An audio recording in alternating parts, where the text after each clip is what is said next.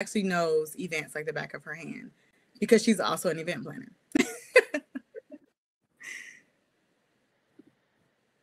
All right, so it's 2:00. We're going to go ahead and get started. So thank you all for joining us. We want to go ahead and get started on time so we can respect everyone's time. I want to welcome you all to the first coffee break. It's a interview segment where we are interviewing event professionals who are trailblazing in our industry, who have put in an outstanding amount of years in our industry, and who exudes good work, professionalism, and we just love them. And so we know plenty of them, and we want to make sure that we're highlighting them in their business. And so today on our segment, we have Miss Christie Niq Williams. She is the owner of Niq Williams Events, and she also is celebrating 10 years. So kudos to her. Congratulations to her. So how are you? Tell us how you are. What's going on? Hello, everyone. Yes. Hello, everyone. I am so honored to be your first speaker for the coffee break. Thank you. How am I doing? I'm doing pretty good. You know, it's as best as we can be doing. Like you, I missed going out to dinner and, the hair salon and, just trying to maintain these eyebrows. But I'm doing pretty good. And I am team. I'm not going anywhere on Friday when the city starts to open up. So I'm on that team. So, but I'm doing pretty well. Awesome. And welcome, Les and Kristen. Thank you all for adding into the chat as well. Okay, so it's good to hear you're doing great. I'm so not going anywhere on Friday either, so it's good to know you're still practicing distancing. Absolutely. Right. So tell us a little bit more about who Christie is, why she started in event planning, and how the business started. Okay, absolutely. So I became interested in wedding planning and planning my own wedding. 2006, I got married, and after my wedding, it was something that I really missed doing. And so I started helping family and friends with different events and activities. And then I really loved doing it. And so after a while, I went ahead and started Niq Williams Events. And that was officially 10 years ago this year, from the day that we actually incorporated our business, and been doing it full time now for 9 years. Awesome. And it's really something that I love doing. And I knew that it would be something that I would enjoy and that it would be a career and not just a hobby I felt like it was something that I would do for free. I'm not going to do it for free, but when I felt like it was something that I would do for free, I knew that it would be the career for me. Okay, good stuff. So speaking of doing it full time, and correct me if I'm wrong, you have been full time for how long? How many years have you been full time doing your business outside of corporate? 9 years. 9 years. And what let you know, like, hey, this is it? Like, I'm all both feet in, hands, body, all in the water. I'm not doing anything else. I'm not going back to corporate. I'm leaving corporate and I'm doing this thing full time. When was that transition? Well, it actually, for my corporate life, I mean, I made them a lot of money. I mean, I had a 6-figure salary, and so I was well paid, but I made them a lot of money as well. And with the skills that I had, I have a bachelor's degree in English, and combine that with my corporate training and corporate sales and meeting with CFOs and managing clients from domestically and internationally, and just really building relationships all over the world. It really gave me the education and the tools that I needed to build something for myself. Yeah. And so there came a point in my corporate career, and I'll give you the short version, to where there were some higher ups who I felt like weren't on my team, meaning they were new and they were trying to get some of the top earners out of there. And so I actually, I felt like at that time I said, okay, I have the tools, I have the skills. There's something else that I love doing. And my husband fully supported me. And I Yeah. said, let's just go do it. Let's do it. I mean, I started out part-time, of course, and helping people. And then my first client, I think I maybe charged like $500. Mm-hmm. And then we just grew from there. And then when the business became steady, I took the leap. Good stuff. So, speaking of taking a leap, I know that maybe some small business owners or, moderate business owners are having trouble with quitting corporate right now during the COVID pandemic and wishing that maybe they would have waited to quit corporate. Do you ever have those moments during this COVID-19? Has it impacted your business so much that you're like, dang, I wish that I would have stayed in corporate, or I never would have seen this coming, or something like that? I can definitely understand someone feeling like they wish they would have stayed in corporate during these times. It's definitely difficult times. I um, I personally have never felt like I wish I wouldn't have left, but that's just me personally. I've always felt good about that decision. Now there's been a mental adjustment, because I don't have a regular paycheck coming in, and especially now with COVID, with some things slowing down, Yeah. it's really been all about pre-planning. You you need to build your business for times like this, and when you're able to do that, to plan and to prepare so that you can still handle payroll and office rent and office electric and all of that good stuff, when you're able to pre-plan for that, and because you never know what's going to happen. Mm-hmm. You don't know if those invoices are always going to be paid. And so I think it's all about pre-planning. And to answer your question, I completely respect those who feel like they may not, may shouldn't have left, but I personally don't feel that way.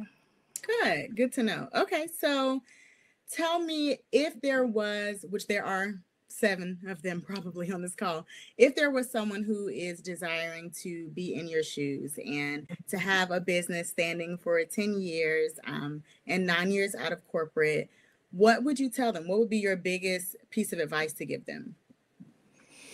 Mm, I would say, we really try to live by six components.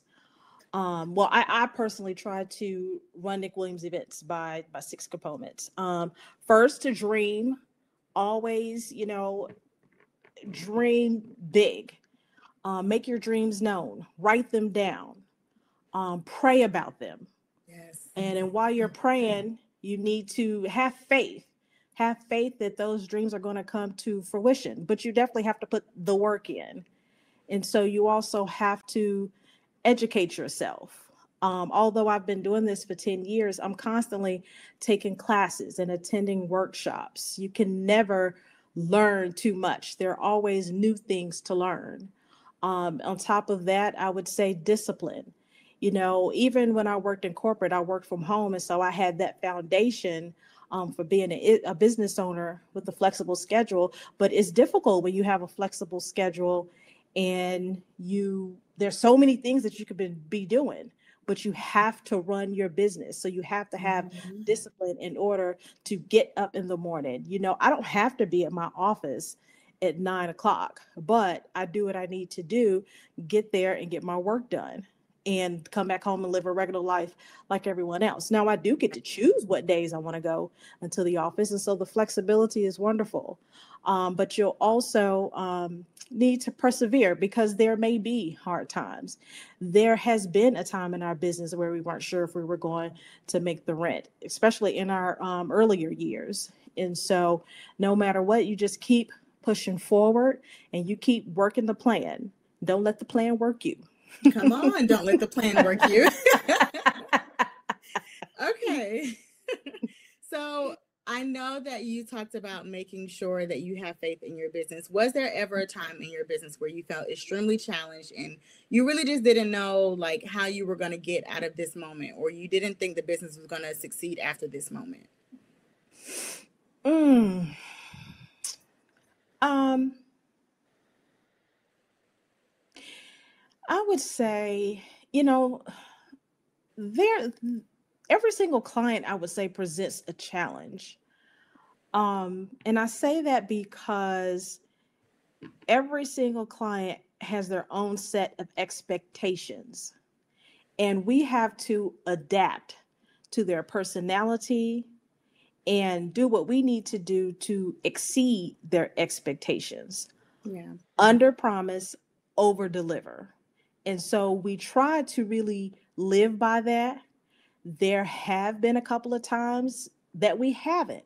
And in those times, yes, I'm frustrated. I'm about in tears. And I'm like, my business is going to close and this, that, and the other. I have felt that way before. But once again, you got to pull yourself together, Yeah. put your big girl pants on, stay prayed up, and just push through. Just really persevere. So was prayer like one of your things that kind of helped you stay grounded? Is there any other maybe self-care tips that you would give to anyone who is in our industry and is kind of having trouble making sure they stay focused and they have that tunnel vision? What keeps you grounded? I say what I'd say what keeps me grounded is definitely prayer, um, my family and my friends.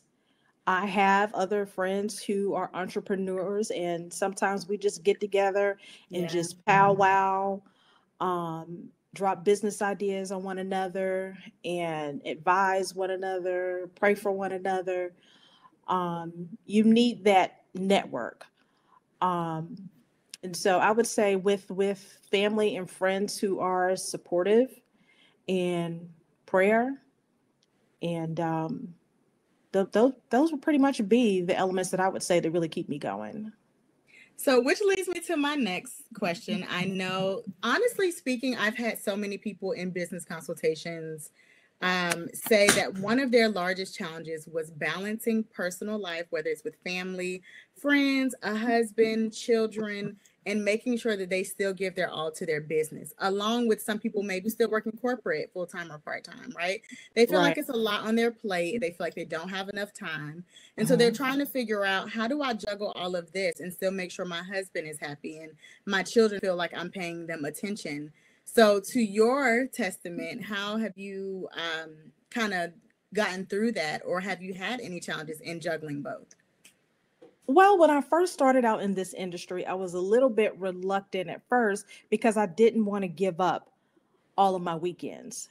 Because in the event industry, most of what we do is on the weekends. Absolutely. And then it occurred to me, you can make the schedule. Mm-hmm. If you don't want to work this particular weekend, then don't. It's all about pre-planning. Now, Yeah. do I miss some of the fun gatherings and birthday parties and special events sometimes because I have an event pre-booked?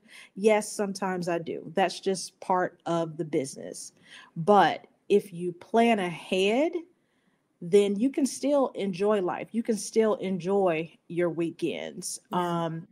And when I have a weekend off, I'll either do absolutely nothing so that I can rejuvenate, or my husband and I or go off somewhere. My son's a little older, so I don't have to worry about him being small, and childcare and things of that nature. But I think I do pretty good in getting my family time in and my time for myself. We're closed on Sundays and Mondays, and that is very important to me because we need that time to ourselves. Now, of course, if we have an event on Sunday, it is what it is. Then we're just closed on Monday. But we have to recuperate. I don't feel like you can run a business 7 days a week and be your best self. Yeah. I know some people who do it. I just feel like for my personal mental health, I'm not going to do it.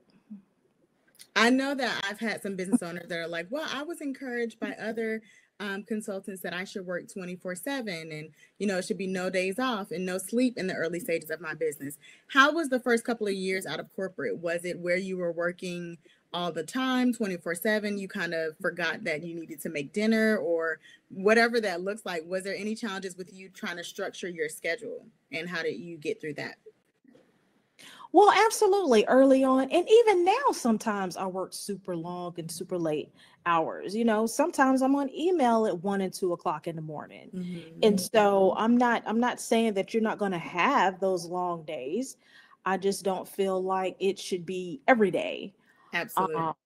I mean, it's perfectly okay if you're up, then okay, answer your emails in the middle of the night. Absolutely. If you want to get, and I'll admit, even being closed on Monday, sometimes if I'm absolutely doing nothing, then I will hop on my email right quick. So I'm not saying don't, work your business or ignore clients over a 2-day period. I'm not necessarily saying that. I'm just saying that, you still have to make time for yourself and make time for your family. I mean, it's natural every now and then you're going to be deep in your work and you may not be able to cook. You may have to order in, or you may have to, if you have a spouse, you may have to ask them to cook.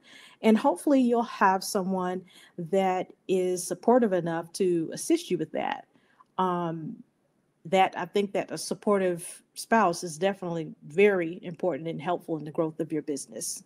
And if you're not married, then you can, like I said, order out. You don't have to order out. You don't have to cook every day. Make a sandwich right quick. If you have little ones and you're a single parent, the kids don't care if they have a 3-4 course meal. They don't care about that at all. Give them a peanut butter sandwich, bathe them, get them in the bed, and keep it pushing. I know for sure our senior consultant, she works best late at night. And so sometimes I'll wake up in the morning and she's popped me like 5 or 6 emails. And I'm like, okay, but she has little ones. And so you have to adjust your life towards your family. For sure. I think it's important to create those boundaries around when you are willing to work, what your schedule would be like. And if you yourself decide to work on those days, then that's fine. But I think that you should create the boundaries for your clients and your staff so that you can have that self-care time and so forth from there. I know when I first started, I worked better at night as well. And now I'm doing a little bit better working during the day, because I realize that if I send the client something at 2 a.m, then they kind of think that I should answer at 2 a.m as well moving forward. So it's about setting that tone, right? And making sure that it works out. So, which leads me to my next question before we actually break off and get into questions that were submitted. Have you ever had a client you needed to fire yourself from, and how did you create those boundaries? Okay, there's been a couple of situations I can think of. So we had a situation where someone wanted us to change our contract. Yeah. It was a few sentences in the contract that they really were adamant that we take out. And I don't care how great or how big the contract is. If taking out those sentences are going to potentially harm your business, you cannot adjust. You cannot remove those elements from the contract. No client is worth it. I love all of our clients, but if you can't respect my contract, then we can't work together. And so for that reason, it's happened a couple of times to where I've had to decline the client because they wanted to make that adjustment. We also had a situation to where a particular client, we've never had any personality issues, but this particular client, I didn't feel like she was ethical. It didn't feel right. So, after going back and forth about a couple of different things over about a week and a half period, I just told her I didn't think we would be a good fit. And so, in our business, you have to be honest with yourself. Every dollar is not a good dollar. And Come so, on. um, we haven't had the experience of working with we have not had the experience of working with a client, and then we had to sever the relationship due to something on our end. But right before signing, we've just had that situation a few times. And I think that you can say, like, hey, that has been, you haven't had those issues because you learned how to choose the client that was right for you. Absolutely. Right. And identify who your target audience is. And so I Mhm. think that when you figure out who that is, then it's easier to say, hey, yes or no, this person is not going to work for me. And when you're so confident in business, and I love what you said, like, hey, we're just not a good fit. And it's okay to say that. And a lot of business owners don't think that you can say that, right? They're really afraid. I know me when I first started years ago, I was just like, I can't say no to anyone. I have to book these clients, right? I got to get money. And they're going to be like, well, she didn't want me as a client. And I realized over time, like, every client isn't your client, right? Every dollar isn't a good dollar, like you said. And so that's super, super true and super important. Okay, so I want to get into the questions that were submitted from the people that originally signed up.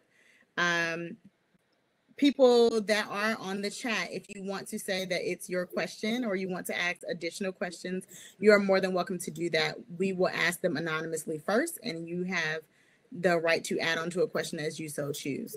So the first question was, what is the biggest tip you can give to wedding designers? I would say the biggest tip that I can give to wedding designers is to be open-minded. There are so many different ways to be creative, and you can help your clients' event just really feel elevated and like a true experience if you allow yourself to be open-minded. I would also say you don't necessarily have to follow trends. Now, some of the clients are very adamant about specific things. There are things that they've seen that they just absolutely love. And then so as a designer, you'll find yourself repeating certain things. And all designers, none of us want to do that. And so we just have to find a way to make the client happy, but to also introduce the client to new things. Very well put. It's a very good way to say, like, your idea may not be that great, but let me show you how I can make it better. And that's the purpose of hiring you as a wedding designer, honestly, right? Okay, so our next question was, how should brides be proactive during this pandemic? So this is really an uncertain period for everybody. The first thing I'll say is, if you feel extremely uncomfortable with keeping your current date, you should immediately postpone it. Don't cancel, because I don't know of any vendors that are giving refunds, but go ahead and postpone it, because it's just going to make you anxious. You're going to lose sleep.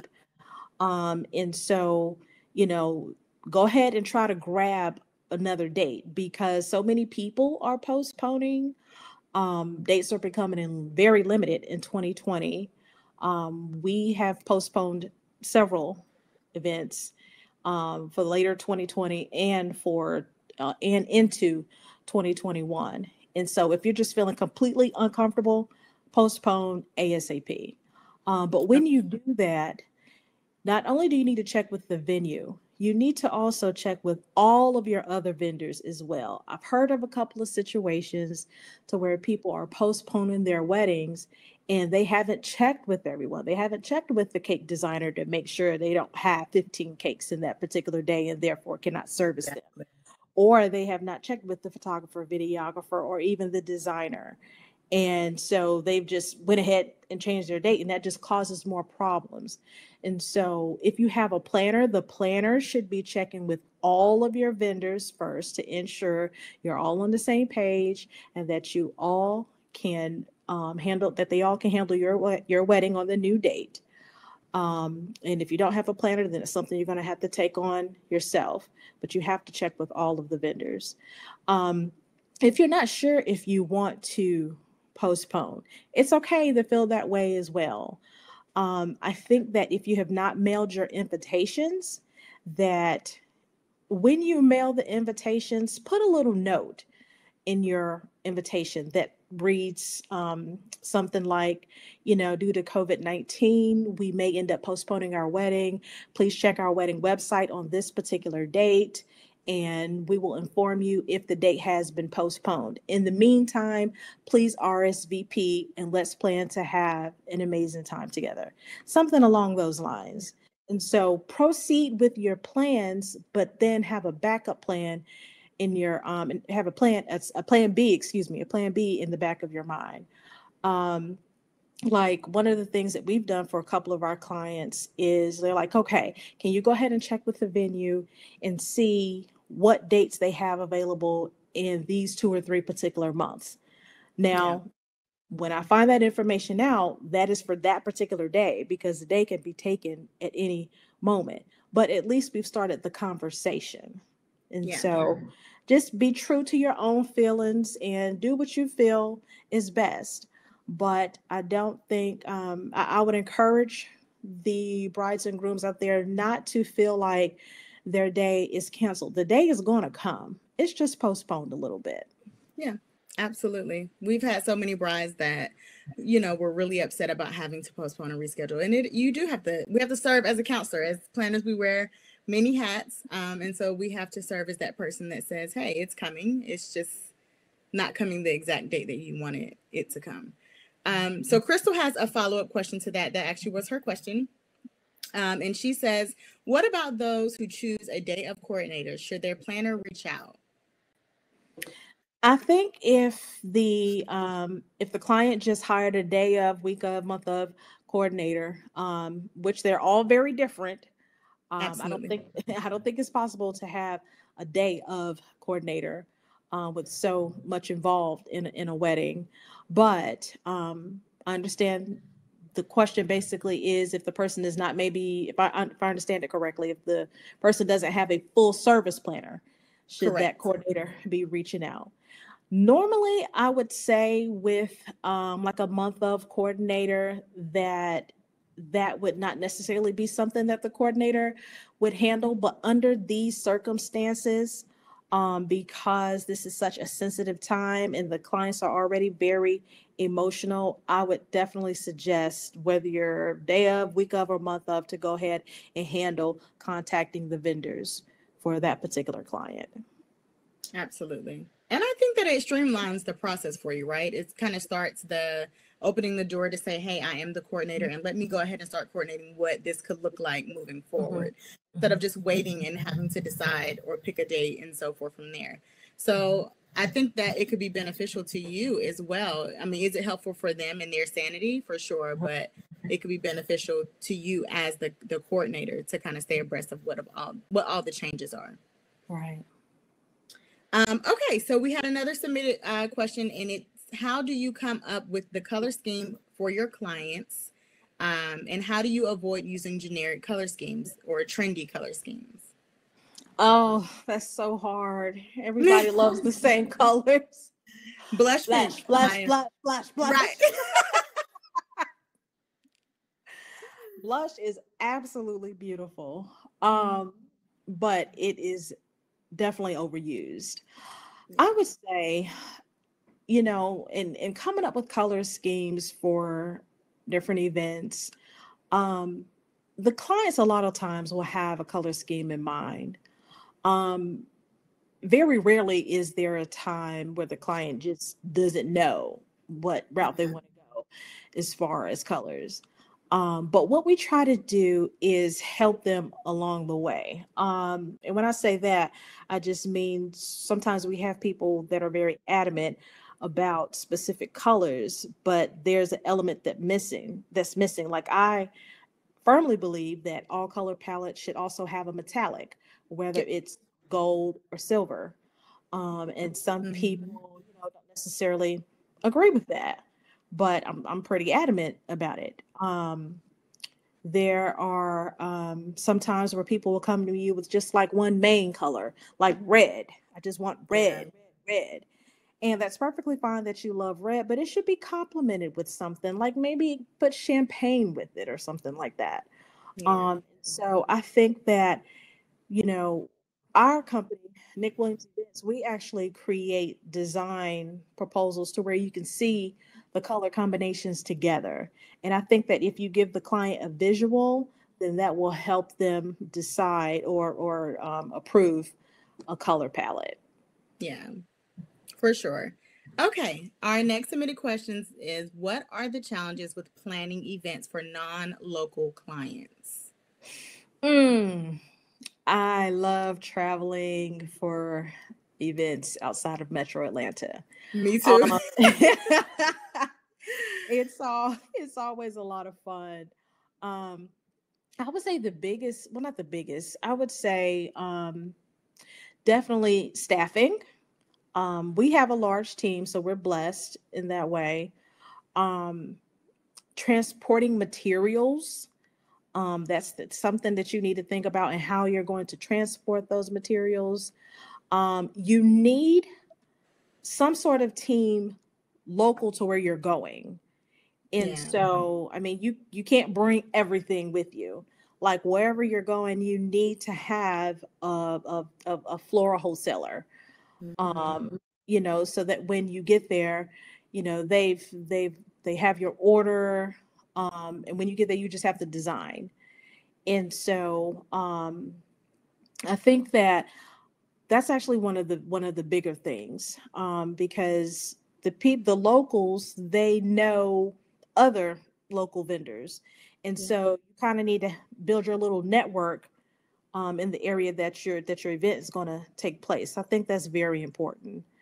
Um, you also have to be careful though, because you have to make sure that they are going to have they're not always going to have the same expectation or urgency that you would have with your particular client. And so you have to be careful with that as well. So when you're traveling for an event, you have to bring your A, B, and C game. Right. So Got to check all the boxes for sure. right, Yeah. absolutely. And it's really all about pre-planning. I mean, you have to plan everything down to the hour of exactly what's going to take place. And I'm not even talking about the event. I'm talking about Mhm. planning everything down to the hour as far as, what time are you leaving? What time are you arriving? What time is this delivery going to happen? What do you need to pick up? From what store do you need to pick it up? Who is going to pick it up? How are they going to pick it up? How is so-and-so going to drive if it's two different locations? How is the couple going to get from this place to that place? I mean, all of that. And so, pre-parties for welcoming guests. I mean, all of that good stuff. It's just a lot, but it's really all about pre-planning. I'll try to be brief, but we had a situation once. I won't go into great detail, to where the wedding was in Florida, oceanfront wedding, and we actually got there, and the client had not paid their full bill to the venue, and Yeah. they canceled. The client couldn't pay the bill, so the venue canceled it, and we had to plan an entirely different wedding with what money the client had in less than 48 hours. You talking about challenging. Yes. that, that's a whole nother story in itself. Oh But my we were goodness. able to get it done, and that bride and groom still had a wedding. Shout out to you and your team for that first, because and I think in such great detail. So I think when someone tells me a story like that, I'm thinking about all the things you had to do within a 48-hour span to get something accomplished like that, right? Mhm. And so it's hard and it's difficult. And so my hat goes off to you and your team for, making that event successful for sure, amongst all the other events that you've made successful. Thank you so much. Um, Les says, as a follow up, hold on, sorry, I had to switch over my screen. As a follow-up, the convo around traveling, any advice for how to charge for travel expenses, gas, flights, food and accommodations? We have a process, but interested in tips for improving it. And so I have some tips as well, but Nick, I'm going to let you go first, And then if you don't say all of mine, then I'll chime in. But go ahead first. I'm going to keep it short and sweet. The client should pay for it. The client should pay for all of that. That should not come out of a planner or a designer's pocket at all. And so it's up to you to, look up the costs of accommodations, flights, what is considered to be a fair per diem on a daily basis for you and your team. And you add up all of that cost. And what we personally do is we include it in our fee. I don't like the client to feel like I'm nickel and diming them to death with 50 line items, but that's just me personally. You can operate your business, of course, however you feel, but we add up all of those numbers and we make it one fee, and that's how we present it. I think that's great. I think that's fair to make it one fee. It takes away the overwhelming part for when they're looking at an invoice and they're like, oh, and this, and this, and this, right? And so I think that's good advice. What I would tell you, Les, is that, like Christy just said, no, you shouldn't pay for any of those things. Some people do it as far as gas. They do it to where they are getting their mileage first and then they're invoicing them on the back end for the mileage. The issue with that becomes the nickel and diming aspect, right? When people are done with their wedding, they want to be done paying, and that's it. So I do agree that maybe you should figure out how much all of those things could cost for you: gas, food, how many team members. And the challenge is a lot of us are so eager to to go ahead and get the client that we don't even research those things before providing them with a quote. And so if you're not already telling them, hey, because yours is not local, give me some time to research where it is, if I'm going to have to fly or drive. And it also depends on the service. If I'm doing design, then I also have to figure out how to get some of my stuff there. Like it's not just clothes, right? And if I'm doing day of coordination, then it's clothes. And so it's a little bit less to lug. And so I think that you should, for non-local events, you should for sure make sure that you're giving yourself enough time to do the research, like Christy just said, but also to really think about how much of your team has to come to produce this service. Absolutely. And I want to add something to that as well. One of the things that we've really found helpful is when a venue will allow us to ship some items in advance. And so, all of them won't, there's some that just won't allow it, but you should definitely ask. We've really been successful in shipping linen in advance. Linen is heavy. And so if you can have that shipped directly to the venue, then that's always helpful. Yeah, absolutely. Okay. So Les, I hope that answered your question. We have our last question, and it's, if there was one thing you would change about our industry, what would that be and why? I would say that in the event industry, I feel like we should be more open. I think that people try to hoard knowledge and people don't really like to share. And I think that no matter what advice you give someone or however you try to help educate someone, they're not going to steal what you're doing because they can't do it like you.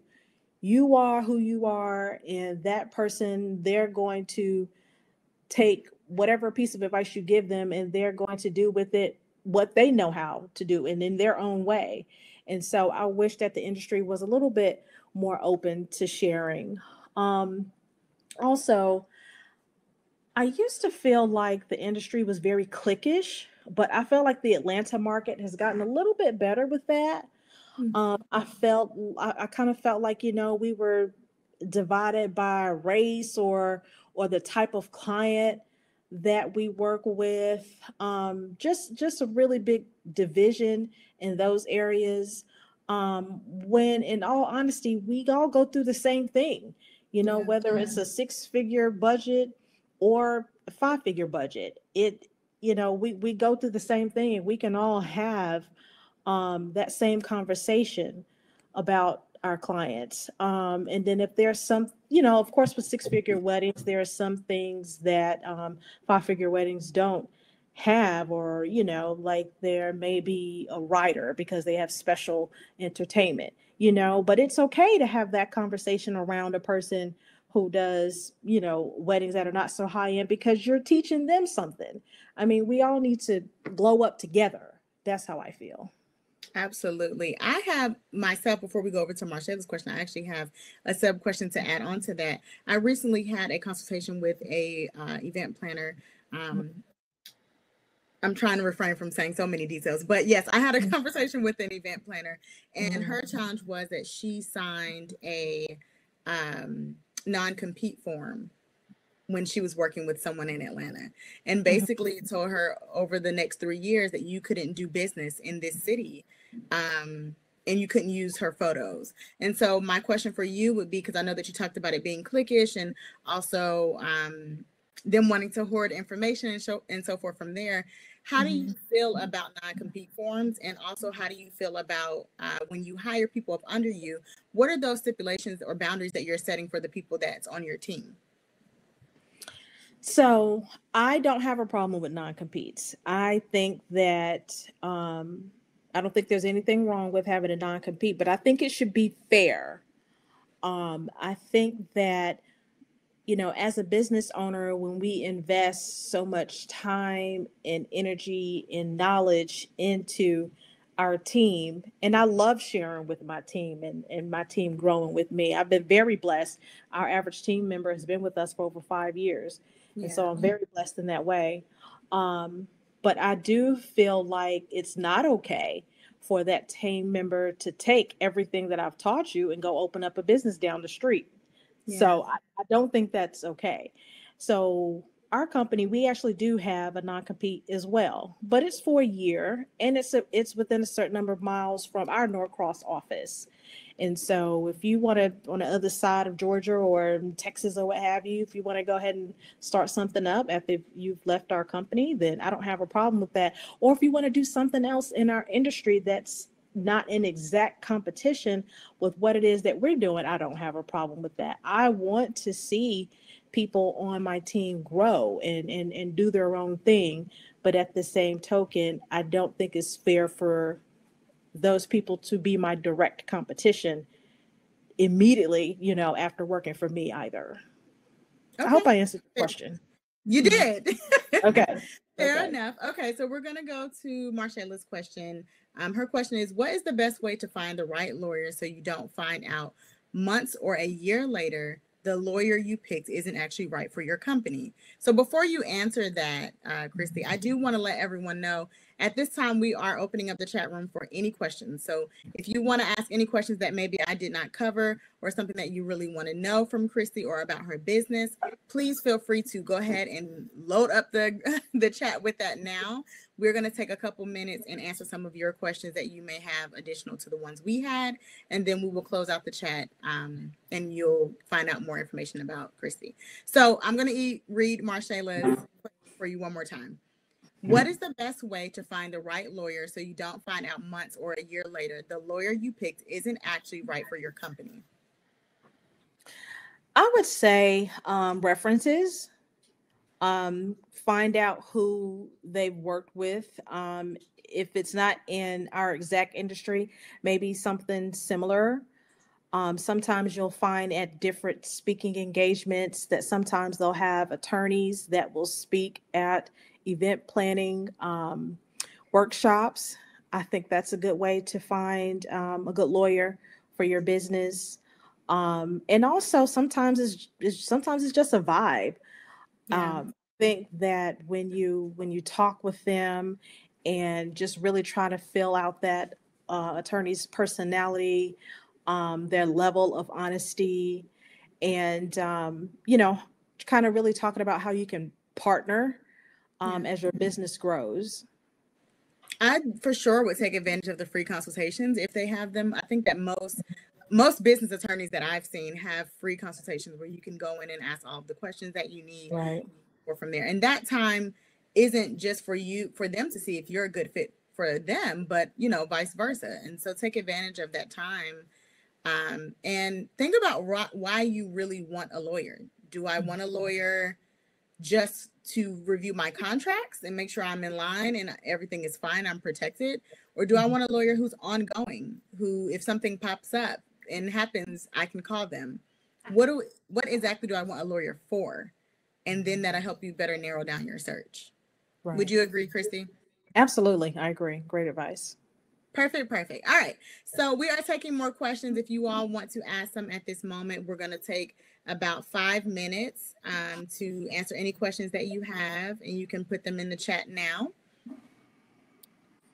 And in the meantime, Christy, if you want to tell us how you celebrated your 10 years, what you did or what you're doing still, right? And anything else that's new that's going on with your business that we should know about. Well, like Bee.Rahnee said, we celebrated 10 years in business this year. It is an amazing feeling to be doing something that you love for 10 years. Yeah. And so I wanted a celebration, but I didn't want something, I didn't want something very typical. I didn't want a dinner party or, I didn't want just a regular party. And so I came up with the idea of a glow party. I wanted to do a glow in the dark party. And so I said, okay, the glow up, celebrating 10 years in business. And so I absolutely drove me and my team nuts, coming up with different things that, glow in the dark and black light and UV reactive. I learned way more than that about that stuff than I needed to know. But that's what we end up doing. We invited our past clients, current clients, frienders, and people that, we have relationships with in the industry. The unfortunate part is the day that we had our celebration was really like the day after things really went south as far as the virus. And so many people who RSVP did not attend, but we still had a decent turnout and we still had a really, really good time. We danced, we had a live drum line, glow in the dark drinks. It was a really good time. Good. I'm glad. You so deserve it. I'm so happy that y'all had a good time in the midst of COVID, probably messing up plans, but I'm so happy that you had a good time for sure. And I couldn't cancel because it was like everything was done. It was set up and it was done. And then it came down. I think it was the day before, like the night before is where it came down. They were like, okay, it's in the United States. And, the cases are growing. And I'm like, oh my gosh. But you know what? We pressed forward. Nobody caught the Rona from my party. So thank God for that. Okay. So we have another question. Kavia says, if you are just starting out and I need insurance for just one event, should I cancel the insurance after until I need it or keep paying for it? If you need it for just one event, then I would just get it for the one event, so you don't have to go back and forth with the canceling and everything. There are different companies out there that offer it just for one day for like $125, $150. Yeah. But even in just starting out, I would still really look into getting a policy and maintaining it, because you are going to need it. And there are some venues that won't even allow you to work there if you don't have insurance. And I'm not just talking about design either. Even if you're the planner, some venues won't allow you to work there without insurance. So I would definitely consider maintaining your insurance. For sure. I do know that there are some companies that when your client gets the insurance, it also insures the planner or the coordinator. Like if they pay or they get a certain program, it insures the planner and the coordinator as well. And so I would look into some of those if it's an event that's coming later. And it can be just for that one event. She may be paying monthly leading up if it's for a wedding. So just kind of keep that in mind too, that it can be a dual package, and maybe that way you can pay a little bit less. Okay, so any other questions for you all? In the meantime, Niq, if you could tell us where they can find you, any new updates or anything that you may need from them. But where can they keep in touch with you and focus on what's going on in your business? I would say the best way to keep in touch with us is through our social media, mainly our Instagram account, which is at Niq Williams Events, Niq Williams Events with an S. Through our Instagram page, we try to stay up to date with our pictures. I would say that we, excuse me, any specialty announcements that we have, we usually will post on Instagram. Like right now, we are hiring. We are looking for part-time production team members. And on our page, you can see where you could submit your resume. We are also working on some upcoming workshops. And so you guys just stay tuned to our Instagram page, and we'll keep you posted. Awesome. Thank you so much, Christie. It was such a pleasure to speak with you. I have entered in your website in the chat, and so they should have that as well as your IG information. Where can they go? How do they apply for hiring? So you can send your resume to Murdock W, MURDOCKW at Niq Williams Events, Niq Williams Events with an S.com, and include your resume. And in the subject line, hold on one second. There's something special I wanted you to put in the subject line. Let's see. In the subject line, put PT Friday. Now I will say this. With the help that we're looking for, you have to be available on Friday afternoons. That is an absolute must. But we are doing interviews on May 29th. And so send us your resume and we'll be in touch so that we can schedule the interview. Perfect. Thank you so much. You are amazing per usual. Thank so you. For everyone else that joined the call, we super appreciate you from the bottom of our heart for joining with us and listening in. This video was recorded, and so it's going to be edited down and it's going to be placed on YouTube for those of you that maybe tuned in a little bit late or maybe want to hear it again and kind of really soak in what Christie was saying. And so we will let you all know in an email when it has been posted out to our YouTube channel and kind of keep you abreast. In the meantime, if you can make sure that you are subscribed to the Planner's Corner to kind of stay tuned with all of our next coffee break interviews and any other details that we have going on with our event industry. We always share things. We probably send out an email like 4 times a week at this point. So we want to make sure that you're staying in the loop as well. So thank you so much for joining us. If you have any more questions, you can submit them to Niq herself, or you can email them to me and I'll be happy to send them over to her. So thank you again and have a beautiful day. Thank you, everyone.